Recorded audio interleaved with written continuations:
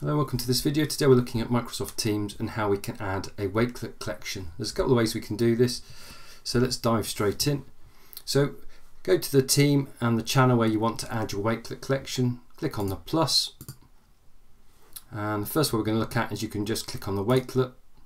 You can then paste in a collection. As long as the URL is public or unlisted, we can paste it in there and hit save, and it automatically appears there. In the post section we can see there's a post, so it's telling other members of the team who have access to that channel that it's been added. So that's one way of doing it. Very simple, really nicely embeds it within that page. The other way you can do it is you can use just the standard web page option, put in the title of what your collection is, and then you can save it and it will add that. So very easy to do. If you want to rename it, you can go into rename.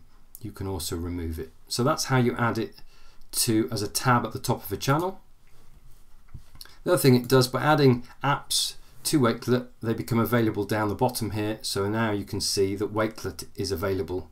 So if I wanted to create a post about a Wakelet, I could click on there. I could search my collection and add that to the post straight away. So it's quite a useful function. Really quick, easy way to add your Wakelet collections to your Microsoft team. Hope you found the video useful. For more EdTech videos, remember to subscribe and join me again soon for another EdTech video. Thanks for watching.